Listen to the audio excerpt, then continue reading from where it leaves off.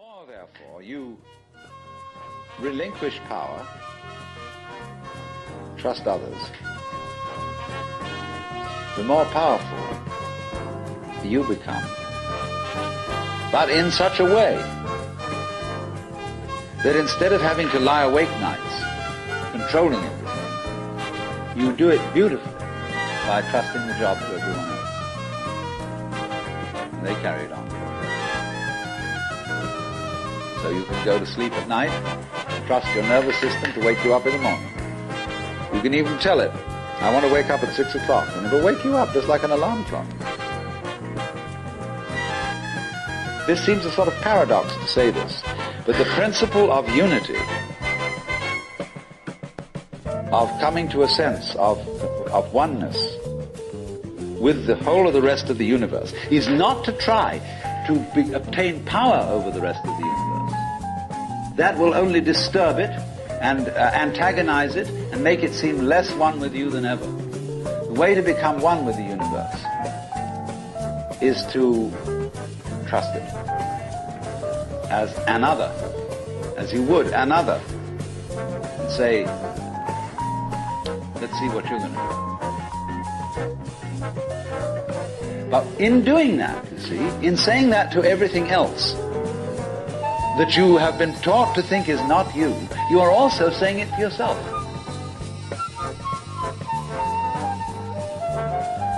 Because finally, as I pointed out, you do not know where your decisions come from. They pop up like hiccups. And when you make a decision, people have a great deal of anxiety about making decisions. There's this guy farmer, who ordered a help man to come in, and found he was an extraordinarily efficient worker. For the first day, he put him on sawing logs. And he sawed more logs than anybody had ever sawed. It was fantastic. But they were all done in one day. So the next day, he put him on to mending fences. And there were all kinds of broken fences around the farm. In one day, he had the whole thing done. What am I going to do with this guy? So he took him down into a basement and said, look, here are all the potatoes that are coming from this harvest. And I want you to sort them into 3 groups. Those that we sell, those that we use for seeding, and those that we throw away. So he left him at that. At the end of the day, the laborer came back and said, well, that's enough, mister. I quit.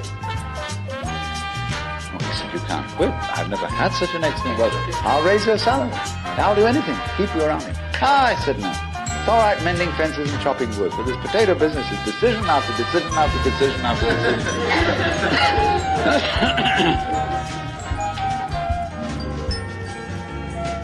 So when we decide, we're always worrying, did I think this over long enough? Did I take enough data into consideration? And if you think it through, you find you never could take enough data into consideration. The data for a decision in any given situation is infinite. So what you do is, you go through the motions of thinking out what you will do about this. And then when the time comes to act, you make a snap judgment.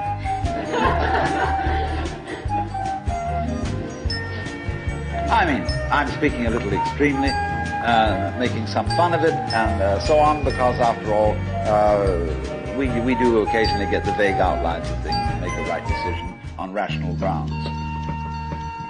But we fortunately forget the variables that could have interfered with this coming out right. It's amazing how often it works. But warriors are people who think of all the variables beyond their control and what might happen. So then when you make a decision, and it works out all right, I think very little of it has much to do with conscious intent.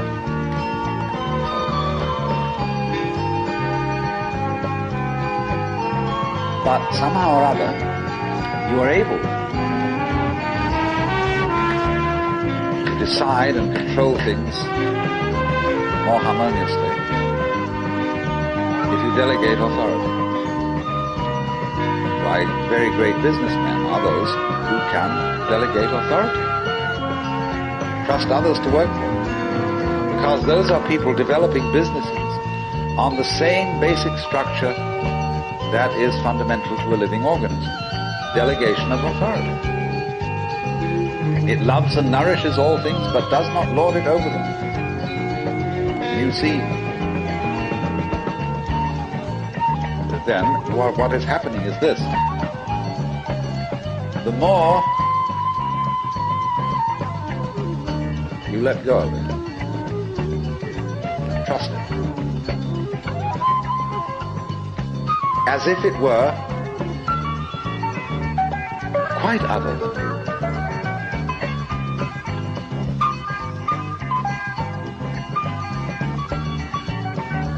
The more you realize the inseparable identity of self and other.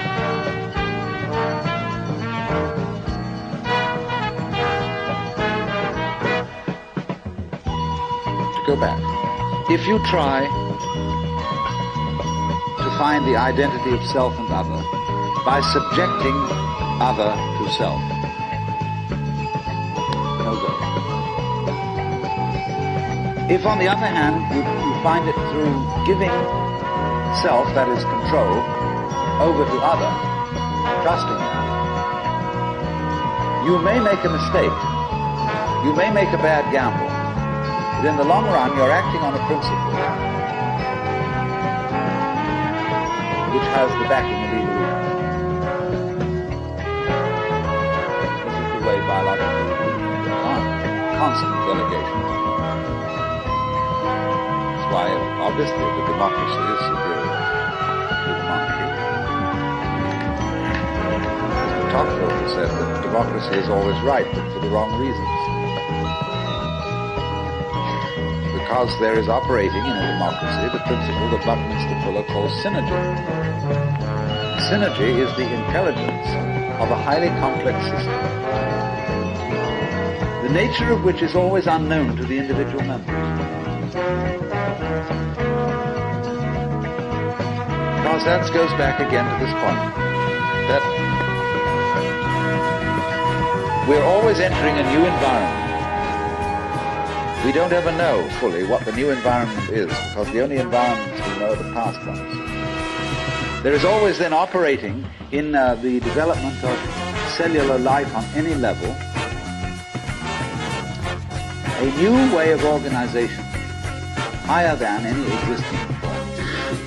And we are not aware of it until after it's happened. If you ever saw, for example, the film Kon-Tiki, this man figured out a few things as to how to make a balsa-ridden raft sail from South America to the Pacific Islands. But once he had set this in motion, he discovered that all sorts of unexpected factors cooperated with it. That when the wood got wet, it expanded, so that the tides bit into it and held it completely secure. He never expected that. And he found that as he sailed along, flying fish would simply alight flat on the deck every morning for breakfast. That all kinds of natural factors, it was just, he'd touched a key where he was flowing with the course of nature, and everything cooperated. Because he had touched the key, he'd made the act of faith. And he was just picking up, in other words, a practice which had been hundreds and hundreds of years ago, had been followed by others who had worked it out by their great ecological awareness.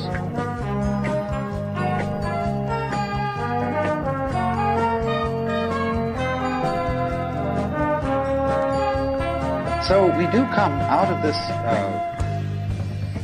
way of thinking to something which has, I would say, the most enormously creative and revolutionary social consequences.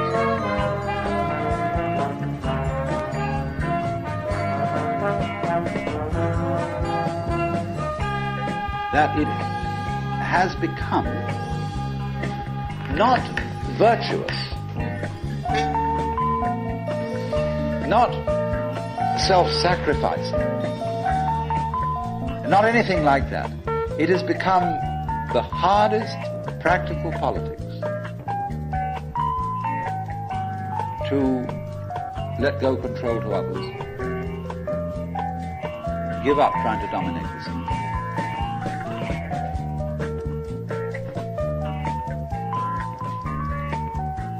Also, in a parallel way, it has become at this time in our history very much hard practical politics.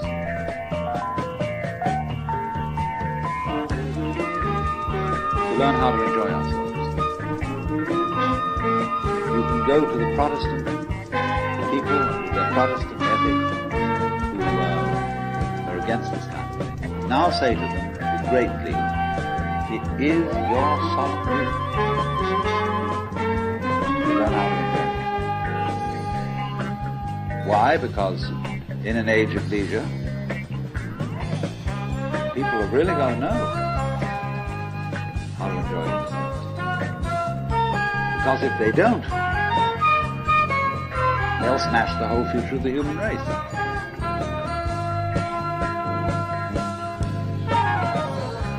So a utopia has become not some sort of a dream, but an urgent necessity. We can't do without it.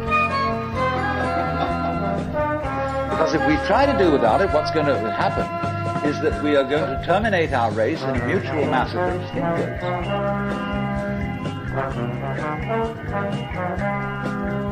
And so the present paranoia in the United States that is going on, where everybody is thinking up a new scapegoat, how great it would be to demolish them, to get them out of power.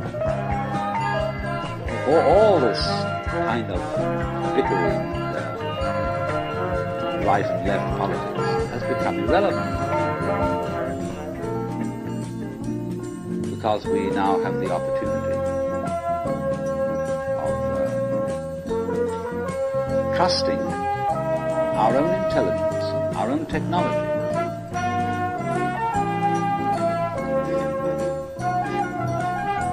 to take the risk of doing what we want, which will work to the extent that we realize that what I want, basically, what I really want is what you want. And I don't know what you want. It surprises me.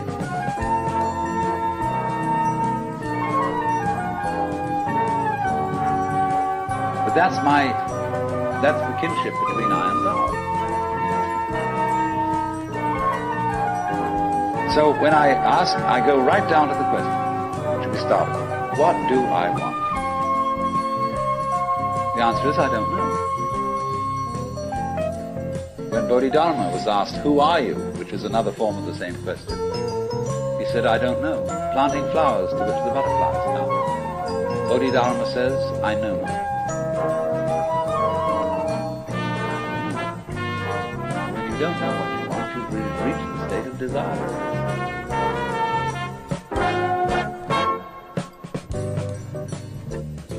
When you really don't know.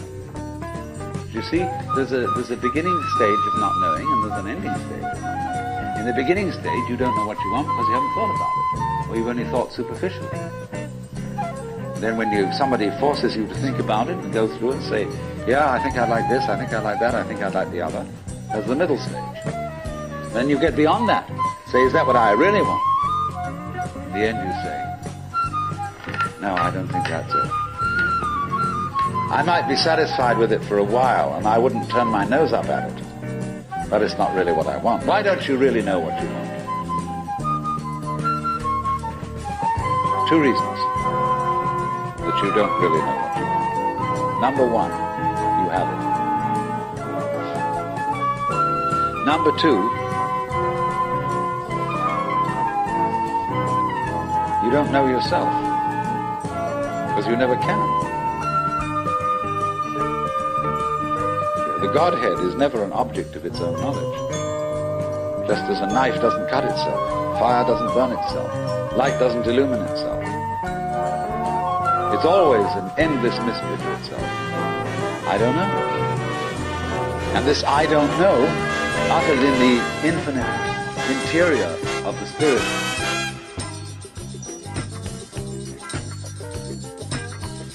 this I don't know is the same thing as I love, I let go, I don't try to force or control. It's the same thing as humility.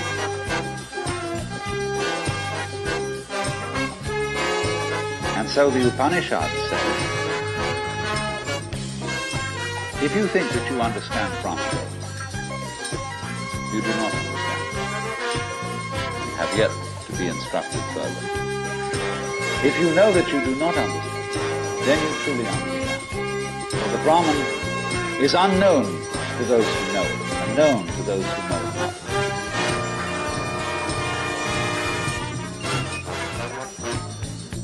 And the principle is that any time you, as it were, voluntarily let up control, in other words, cease to cling to yourself, you have an access to power.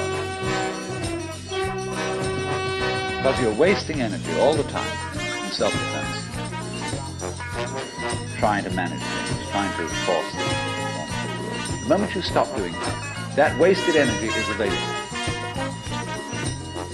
Therefore, you are, in that sense, having that energy available, you are one with the divine principle. You have the energy. When you're trying, however, to act as if you were God, that is to say, you don't trust anybody and you're the dictator and you have to keep everybody in line, you lose the divine energy. Because what you're doing is simply defending yourself. So then, the principle is, the more you give it away, the more it comes back. Now you say, I don't have the courage to give it away. I'm afraid.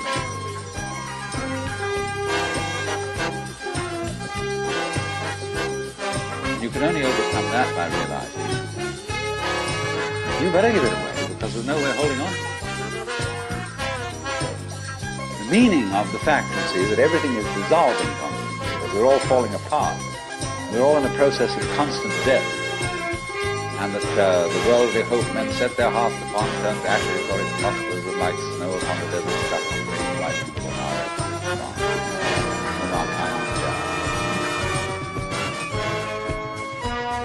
The cloud-capped towers, the gorgeous palaces, the great globe itself, all which it inherits will dissolve like this insubstantial present faded all falling apart. Everything. That's the great persistence to it. See, that fact that everything is in decay is your help. That is allowing you that you don't have to let go because there's nothing to hold on to. It's achieved for you, in other words, by the process of nature. So once you see that you just don't have a prayer, and it's all washed up, and that you will vanish and leave not a rack behind, really get with that, suddenly you find you have the power. It's enormous access of energy. But it's not power that came to you because you grabbed it. It came in entirely the opposite way. The power that comes to you in that opposite way is power with which you can be trusted. Of course, what we've been talking about is not so much a set of ideas as an experience, or shall we say experiencing. And this kind of seminar, in comparison with encounter groups or workshops of various kinds, or experiments in sensory awareness, is now being called a conceptual seminar. Although I'm not talking about concepts.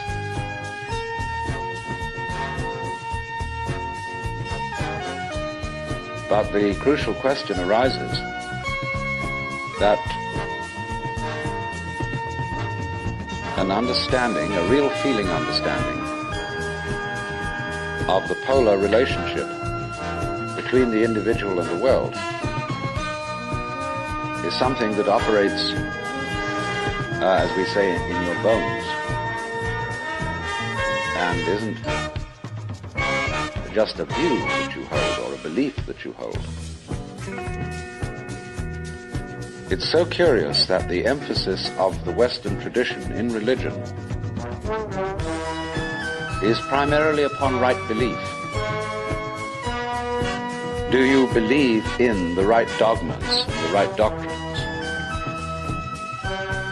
And only secondarily upon right action. Because what you believe is, in Christianity at any rate, far more important than what you do. Because one is saved through faith, not by works. And early in its history, the Christian church rejected the movement in the church which had been known as Gnosticism, from the Greek gnosis, which means knowledge. And in a way, there were some sound reasons for doing so. Because the Gnostics were what I would call anti-materialists. They divided human beings into three classes that were called, respectively, pneumatic, psychic, and hylic. The last one being H-Y-L-I-C, from the Greek hyli, or they would call it now Ele, meaning wood. So the people were spiritual, psychological, and wooden. And that is to say, the wooden people were those most absorbed in materiality and most closely identified with their bodies.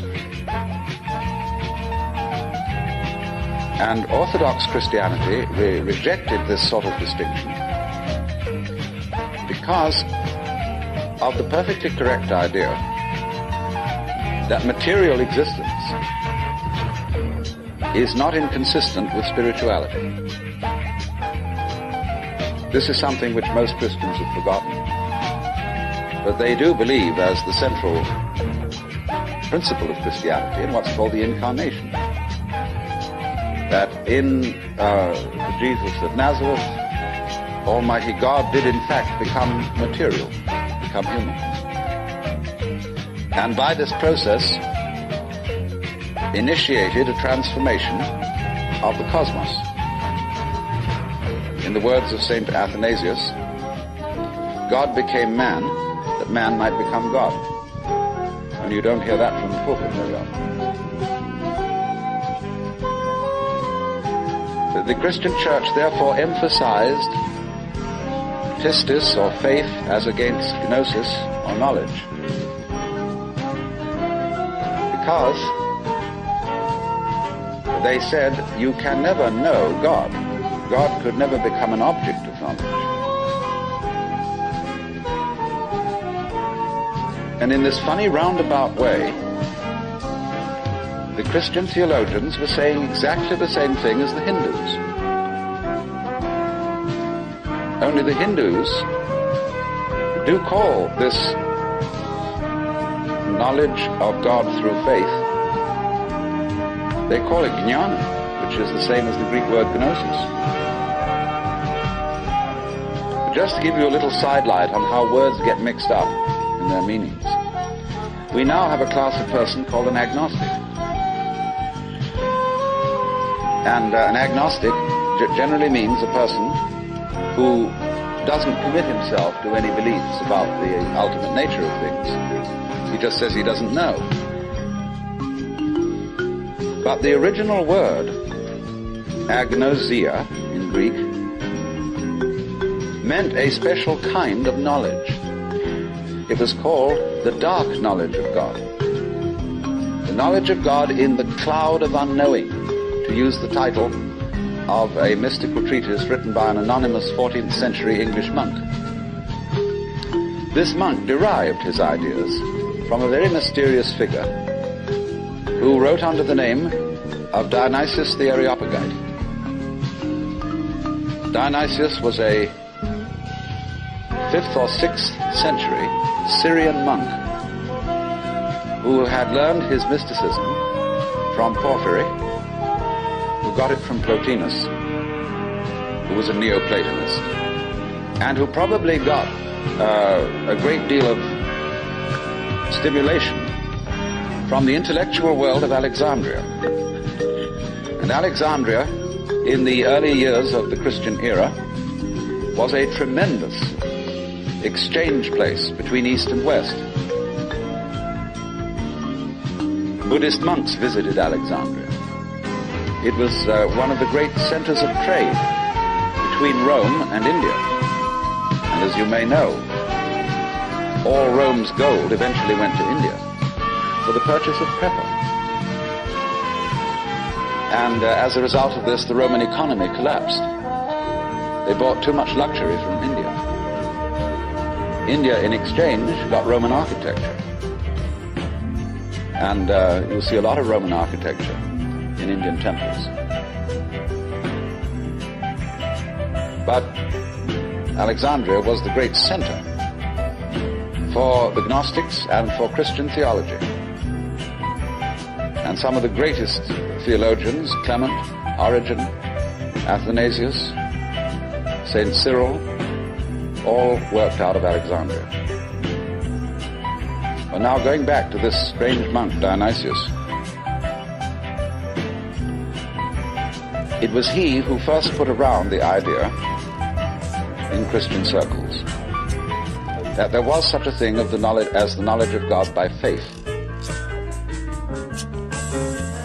by agnosia, really, by unknowing. And he, in a book which he wrote, a very short book called the Theologia Mystica, he wrote a treatise on the higher knowledge of God, which might be quoted directly from the Upanishads in certain parts of it. The last section of it reads like the Mandukya Upanishad, because it's a series of negations. It says what God is not. And he goes very far, because he says that God is not one.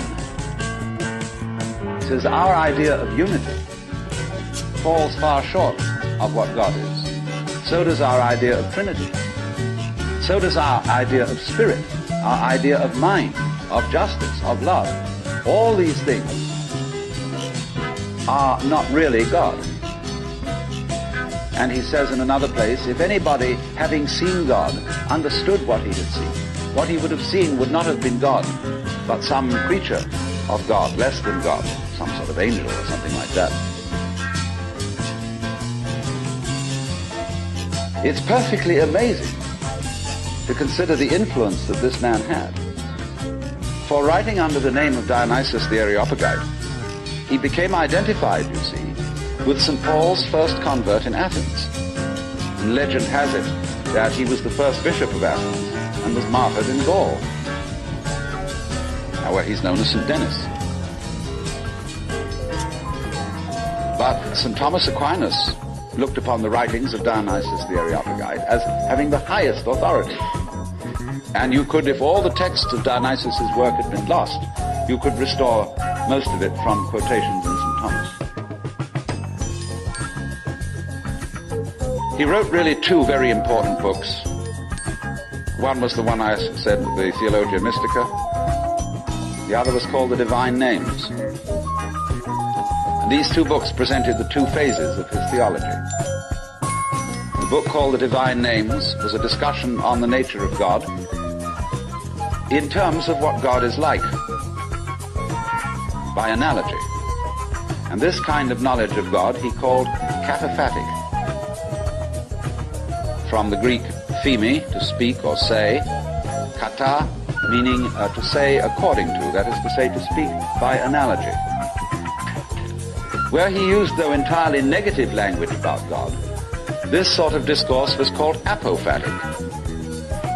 And the word apo meaning away from, to talk away from. Just as a sculptor, when he makes an image, reveals the image by removing stone. And so Dionysius explained that one attains the knowledge of God by discarding concepts, which is exactly what the Hindus mean when they say, of God one can only say neti, neti, not this, not any conception. Thus in Hindu philosophy, the highest state of consciousness in samadhi is called nirvikalpa samadhi, which means literally non-conceptual. Vikalpa means a concept. Nir is a negation. So the non-conceptual knowledge. Now, people have greatly misunderstood this. They have imagined that unknowing the state of the highest contemplation was the acquisition of a blank mind, from which you first discarded thought, you went on to discard perception, you went on to discard any kind of sensory content in awareness, until you were, so far as anyone could say, aware of nothing. And they supposed that this kind of catatonic state was mystical consciousness. This is often believed in India. If you go to the Vedanta Society and ask what do you mean by Nirvikalpa Samadhi, they will tell you that the one in that state has no consciousness whatsoever of the sensory world. That he's completely absorbed, as you sometimes see Hindu holy men sitting in a state where they are blind and deaf to everything going on around them. The founder of Chinese Zen, known as Huineng, described people like that as no better than pieces of rock and lumps of wood. He said it's a very serious mistake indeed to confuse sunyata, the Sanskrit word for the great void, which is both the ultimate reality and the consciousness thereof. It is a great mistake to confuse it with nothingness. It is rather to be thought of as space, or like space, because space is not empty. It contains the whole universe. So in the same way, the state of mind of a person who is truly enlightened is not empty. It contains everything. But like space, it is not stained by what it contains.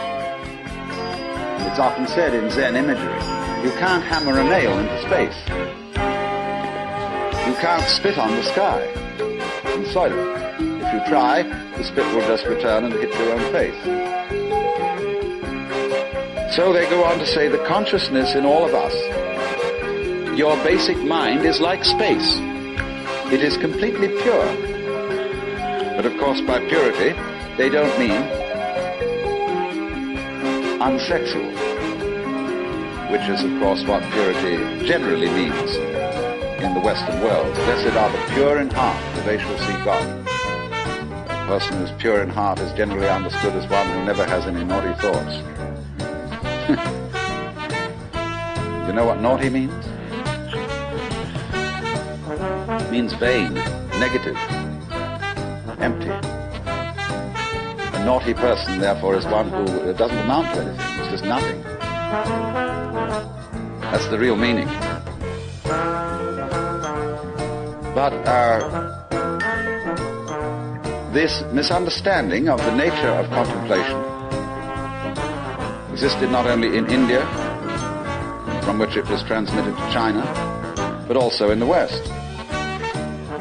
You read many treatises on Western mysticism, and there's still the feeling that getting into a deep, deep trance, sometimes called rapture. Again, the word rapture has undergone some transformation. We talk about rapture as people being beside themselves with pleasure. But to be rapt means to be taken away from the body. So also ecstasy, we now interpret as meaning in a state of high pleasure. But it means to be outside yourself, to stand outside yourself. Your soul has left you, it is with God. As Arabs say of all crazy people, be kind to them. They're not here, their soul is with God. But actually, if it can be true, as Buddhists say, that nirvana and samsara are one, and if it can be true, as Christians say, that the spirit can be made flesh, the word can be made flesh, then obviously the highest form of man is not sitting in a trance like a lump on a log, with a perfectly blank mind. Because if that were the highest state of consciousness, it would be an exclusive state of mind, a state of mind that shuts out life. And in that sense, it could not qualify for being what the Hindus call non-dualistic. They always speak of the highest reality as being not one, because one excludes many. Not nothing, because nothing excludes something. Not being, because being excludes non-being, and vice versa. So they use this word non-dual to mean that which doesn't exclude anything, which, as it were, has no outside. As we say, space has no outside. You can only have outsides inside space. You can't have any outsides outside space. There is no outside space, even though space may be curved. Finally.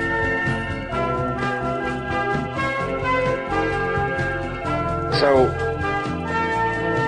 yeah, if you want to think, incidentally, of that curved space, go and take a look at a photograph in the Life, a book on mathematics, where there's a picture of a Klein bottle, which is a three-dimensional Möbius strip. A Möbius strip, you know, is a piece of paper that is twisted once and then joined, and it has only one side and only one edge.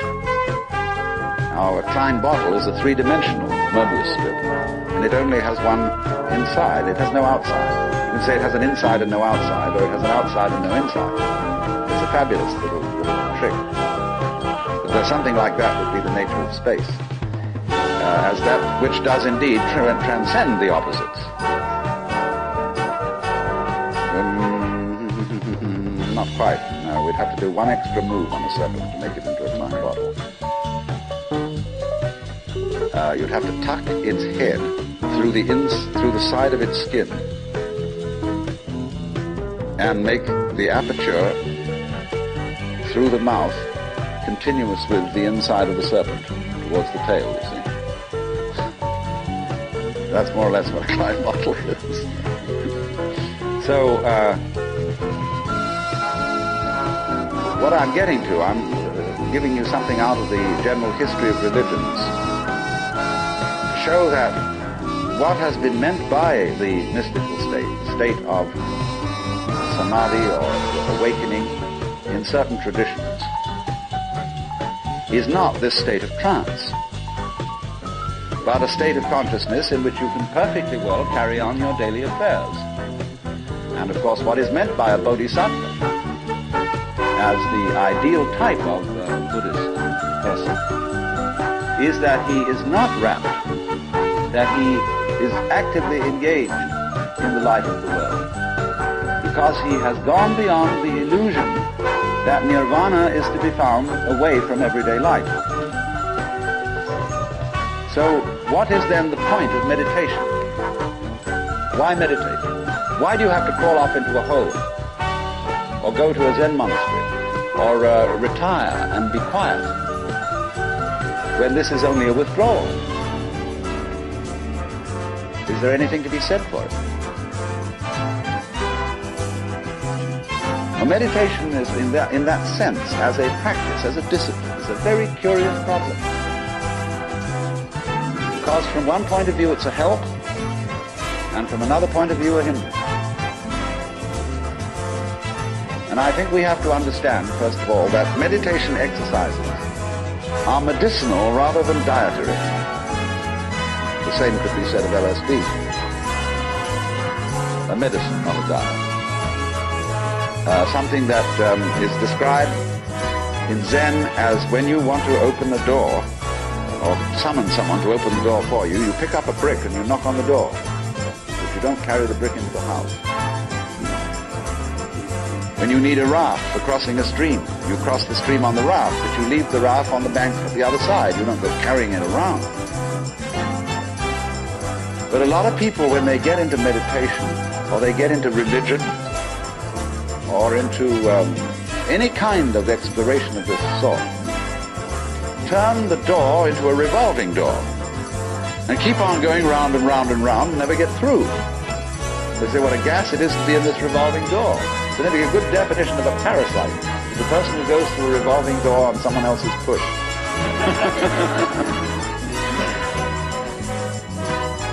So there are all sorts of people in the religious racket who are going through revolving doors. And they're very bitter about people who walk right through and leave the door behind because they say, well, you haven't paid enough respect. You must really understand religious one-upmanship. It's a tremendously important thing. And don't be caught out by this, because what happens is there's a little game going on, which I'm going to initiate you in. And it's played in Zen, which is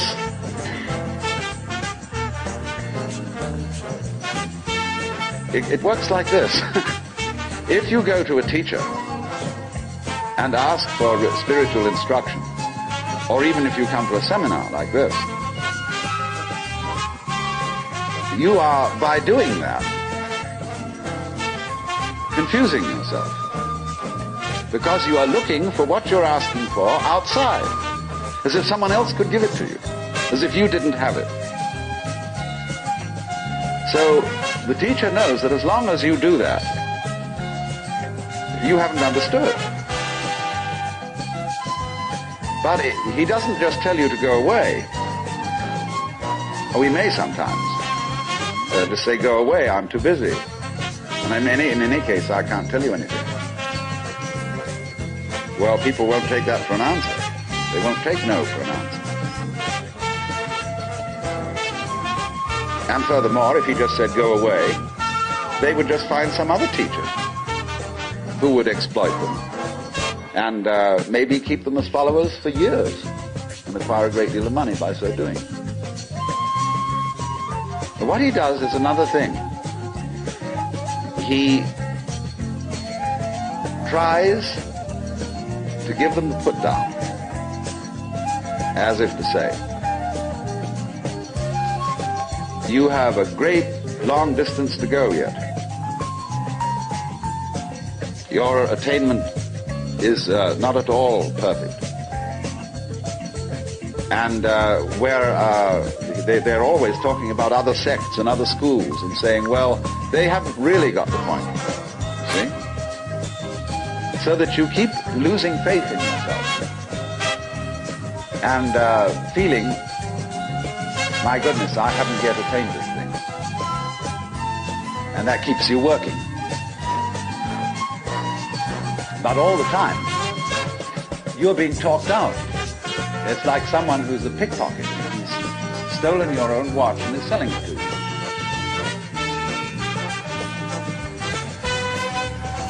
But just so long as you can be talked out of yourself, you deserve to be.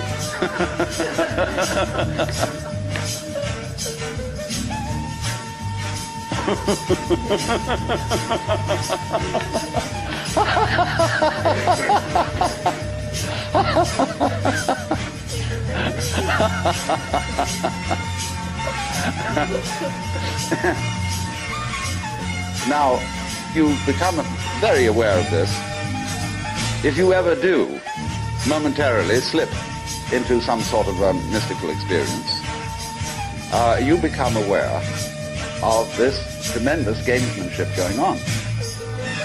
And you see it as sort of continuous with all sorts of cosmic games that are going on, of creatures eating other creatures up, and the creatures that get eaten, of course, transform themselves into the creatures that eat them, and then in turn eat other creatures. And you see the whole hide-and-seek game going on, and then you realize very clearly that the state of development that you are in now is no better and no worse than anybody else's state. Because it's like space again. Which planet is in, or which star is in the best position? Well, it's all equal. They're all in the middle. Any one can be considered as the center one. Any point on a sphere is the center of the surface of the sphere. So, in the same way, everybody in all his behavior, whatever he's doing, whether we call him from a certain point of view sick, or whether we call him healthy, whether we call him good or bad, neurotic, normal, psychotic, sane, all the manifestations are just like the leaves on the trees. And in each being in a unique way is, as Christians would say, manifesting the will of God.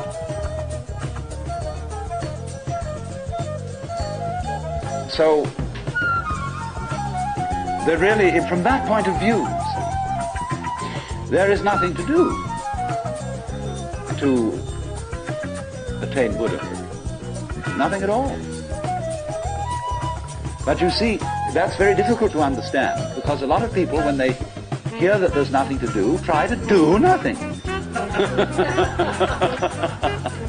And you can't. Because you are karma, and karma means action. You can't do nothing. But the thing you're looking for, or think you're looking for, is what you're doing. Is what's called you. Only, of course, as we all know, we've got ourselves into the idea that oneself is so difficult to see. Because it's like, as I've often said, trying to bite your own teeth or look into your own eyes, and you can't find it. It's always behind. It's like your head is, from the optical point of view, a blank space. Neither light nor dark. It's right in the middle of everything. And so, one of the great tricks of gurus is to set people looking for their heads. There's a famous story of a king in India in ancient times called Yajnadatha. And one morning he woke up and reached out for his mirror, brought it over. No head. He was looking at the wrong side of the mirror. And you know, he was kind of bleary-eyed and had a hangover. So he summoned servants and said, "Ye gods, I've lost my head. Find it."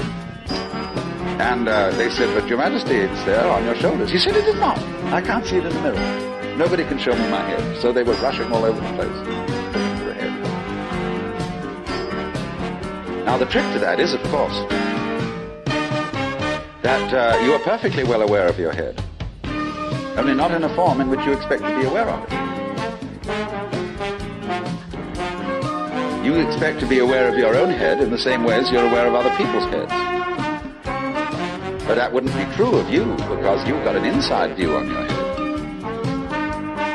You have an outside view on other people's heads, because, of course, you're taking an inside point of view. But the way in which you are aware of your head is in terms of what you are seeing and hearing. Because all sights and all sounds are what the nerves inside your head are doing. That's how to be aware of one's head. You are aware, therefore, of yourself, the mysterious self that you have, in terms of experience. Because there isn't really any difference. But that always escapes people, you see. So perpetually, so long as you don't understand that, you can be talked into going on to all kinds of weird excursions. And just so long as you believe it, you're a sucker. You're hooked. And it takes a tremendous inner confidence and nerve finally to say, don't pull that stuff on me anymore. I see through your game. And because gurus are very clever at putting you down. But they're just trying to see how strong you are. Testing you out. See if they can hoodwink you. So long as they can, you see, they're going to go on doing it. Because they're going to get you to the point where they can't do it to you anymore. Then they'll graduate. And so, one of Rinzai's students, after he saw it, said, well, there wasn't much in Rinzai's Buddhism after all. Of course there wasn't. He said boldly and straight out, my teaching is just like using an empty fist to deceive a child. You play games with a child and pretend you've got something here. And the child goes into all kinds of tizzy to get you to open your hand and show what it is, and then there's nothing. So you can be fooled. As long as you can be fooled. When you can't be fooled, you don't ask the question anymore. Because it's all become clear. It's all become clear that there is no puzzle about this universe. What makes you think there are puzzles about this universe? Very simple reason. You're trying to explain it. And when you explain things, what do you mean by explanation? There are several meanings of explanation. There's really one basic meaning. First of all, to be able to translate what is happening into terms of words or numbers. In other words, to describe. But a real explanation is not just a description. It's a description which enables us to control what we're describing. But didn't we see in the last session that to control the world is not really what we want to do?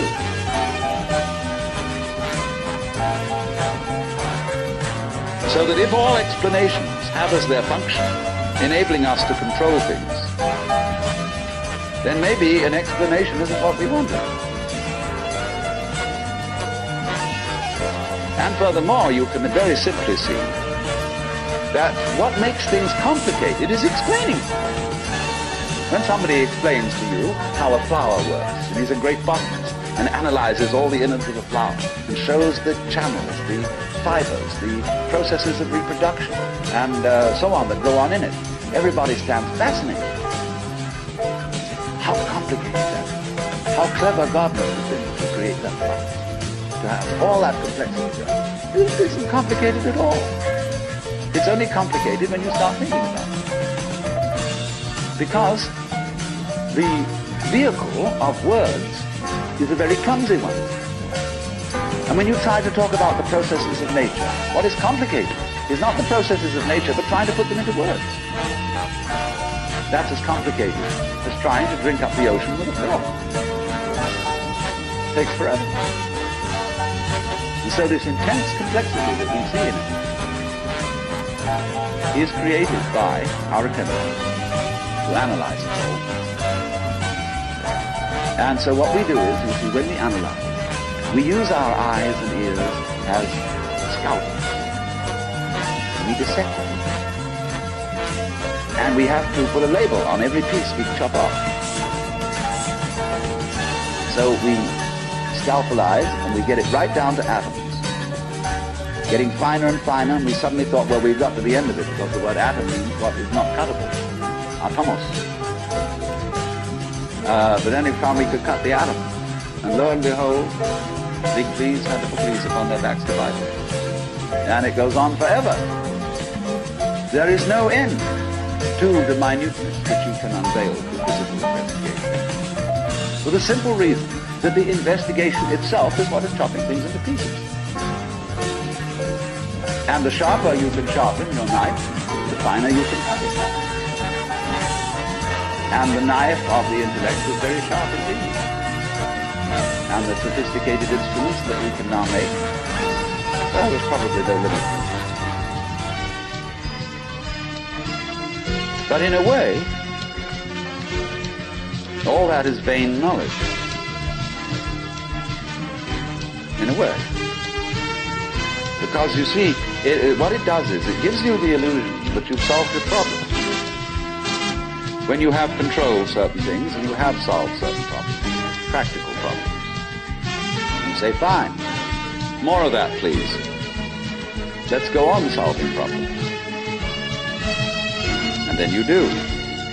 You create a world of people, as we are today, far more comfortable than people who lived in the 19th century.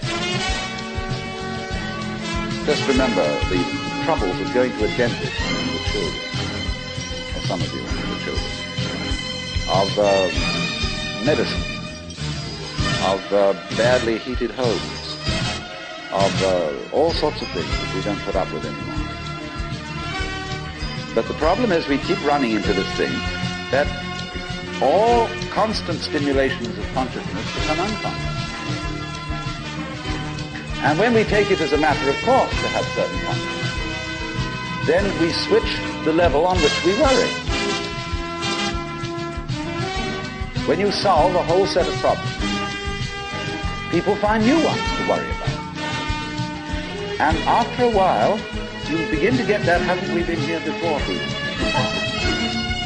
Aren't we just going round on a cycle and doing the same old thing over and over and over again because we don't realize that we're chasing our own tails?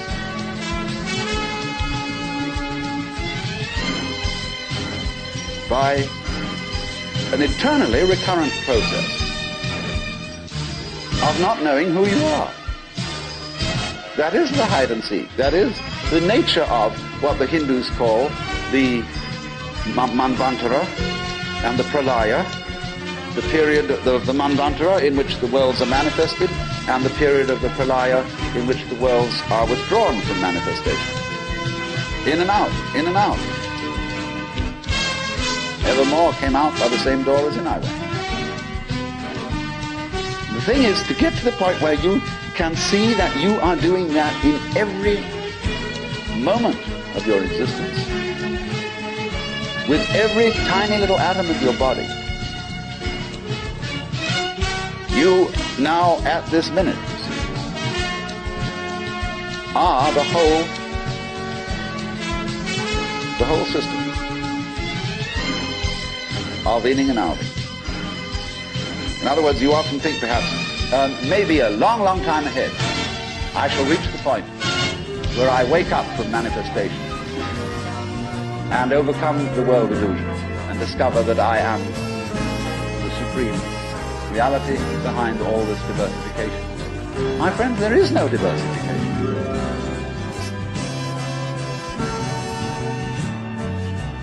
In other words, what you call diversification is your game. In the same way as you chop the thing and then you say it was made of pieces. Or you forget that you cut it. So when you see the world as complicated, and that there are life problems, and that you might one day succeed. Hundreds and hundreds of people are running like mad after something that they call that is success, and they have no idea what it is. So in exactly the same way, the Guru is keeping you running and running after spiritual attainment. You don't know what you want. This is where Krishnamurti is so clever. Because he says, if you ask me for enlightenment, how can you ask me for enlightenment? If you don't know what it is, how do you know you want it? Is that any concept you have of it will be simply a way of trying to perpetuate the situation you're already in. If you think you know what you're going out for, all you're doing is you're seeking the past, what you already know, what you've already experienced. Therefore, that's not it, is it? Because you say you're looking for something quite new. But what do you mean new? What's your conception of something new? Well, you figure I can only think about it in terms of something old, something I once had. So he doesn't say anything. He doesn't indicate anything positively. Everybody says, why are you so negative? Why don't you give us something to hang on to? Well, the simple answer is it would be spurious. You don't need anything to hang on to. You're it. You don't need a religion. But then you say, well, what is all this religious stuff about then? Why don't we just forget it? And try. By all means, just go away. Don't go to gurus. Don't go to church. Don't enter philosophical discussions. Forget it. But then you'll realize that by having consented to forget it, you're still seeking. What a trap. What can you do? You see? If you stay here and listen to me or to anyone else who comes around here, you're fooling yourself. But if you go away, you're fooling yourself too. Because you still think that's going to improve your situation. It won't. And therefore, when you discover that it doesn't, you think, well, maybe it was a mistake to go away, and you come back to the guru. And he looks at you and says, you are very undisciplined, very inferior student. And you need to apply yourself. Well, as I explained what he's doing. But it comes down in a way to a sort of contest with the guru. Will you call his bluff? You're afraid. Because you might discover that if you do call his bluff, he's no better than you are. That's what you're supposed to find out. But without being cynical about it. He's as divine as you are. But you've got to call the bluff. There's going to be a showdown. And it's a double bind. The whole situation's a double bind. Because it doesn't do any good to stay here, and it doesn't do you any good to go away. Either to do something about it or to do nothing about it. Now then, there's something else. When you understand that, and when you realize that there's nothing to realize, because it's all here. Aha! Senor Slowpoke, you will be good with the chili peppers!